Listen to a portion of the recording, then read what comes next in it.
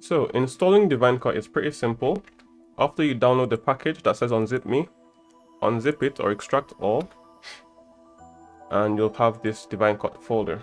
So come over to Blender, to your preferences, and under add-ons, click on install, locate the folder, and you'll see the py file. Just click on install add-on and enable it here.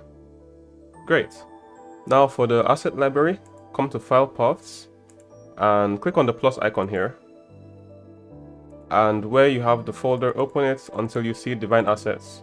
So once you open that, click on add asset library and change this import method from append reuse data to append, and we're going to save our preferences. So now to find the library, you just drag this open, come over to your asset browser, and over here you can see Divine Assets, where you have the categories accessories, buttons, materials, and pockets, which will be growing, but yeah, so that's how to install DivineCut. Pretty simple. You also have DivineCut on your end panel here, like so.